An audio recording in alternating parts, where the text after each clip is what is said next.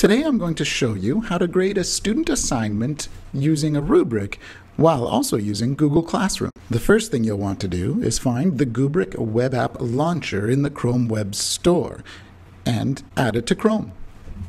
Next, you'll want to find the Doctopus add-on for Google Sheets. Once successfully added, you can now create an assignment as usual in Google Classroom.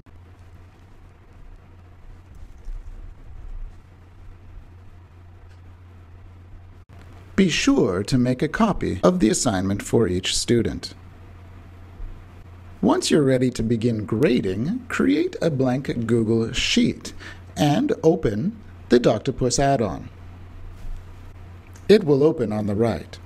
Then select the Ingest a Google Classroom mode, followed by the class and the assignment, and ingest assignment.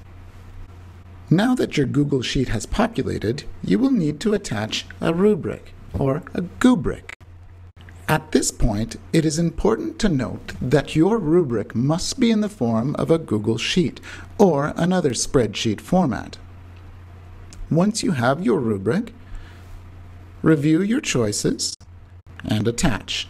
Now that the rubric has been attached, you may begin grading by opening up a student document from the link. Once the assignment has opened, click on the Goobric web app launcher icon in the top right-hand corner. Now you see that a wonderful interactive screen appears with your student assignment in the bottom half of this screen.